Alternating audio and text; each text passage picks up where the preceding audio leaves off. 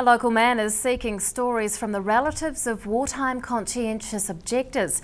Sociology researcher Martin Tolich is hoping to collate information and organise a gathering around the controversial subject, and he joins us to talk about it. Good evening. Good evening. What is a conscientious objector? Well, to me there are three types. There's the visible ones, the invisible ones, and the misdiagnosed ones. And of course we know that the visible ones are the 273 men who were incarcerated in the First World War, 800 in the Second World War.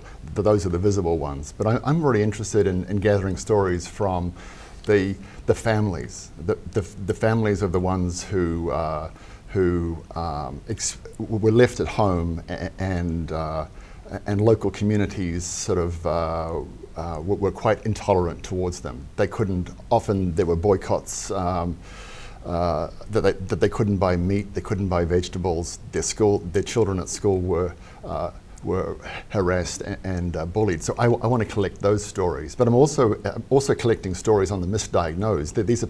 These are men who enlisted in the First World War, but because of health reasons weren't allowed to go.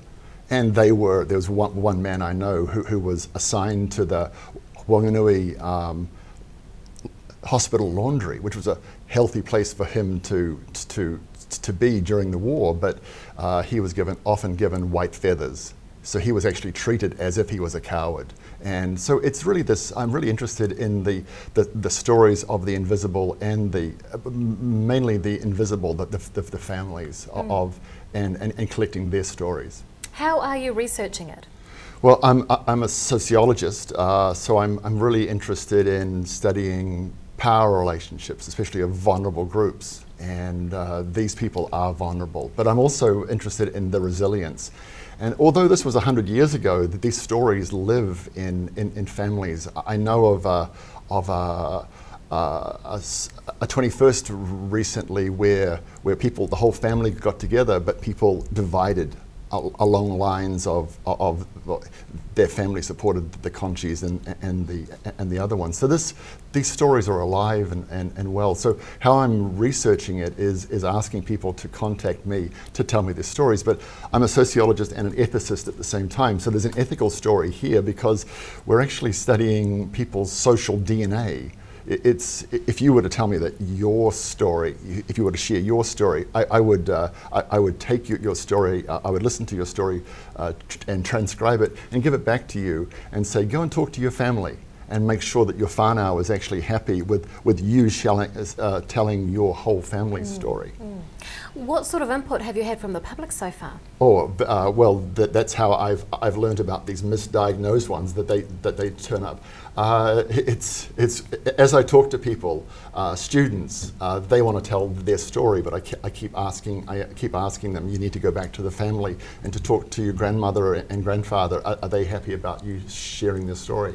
So I am getting a lot of stories, but I need to gather more. More stories and more experience, and so I want to write a book, and I want to write the ethics of what I'm actually doing here. The project is approved by the University of Otago Ethics Committee, but I also want to stage an event. Are people still wary to talk about it? They should be. They should be wary about it because they need to get their family's permission that they can actually share their social DNA. There are some stories I know of where there's these rich journals of this intolerance, how these people dealt with this intolerance, but at the top of it to be shared only within the family. So you know, people are wary, and they should be. And you're planning on holding a gathering in the city to discuss it?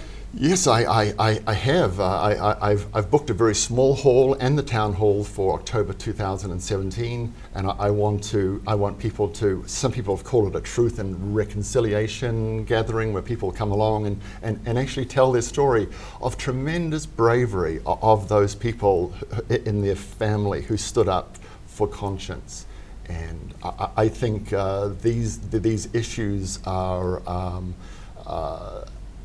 may have happened 100 years ago, but they are issues of today. Will you be publishing their stories?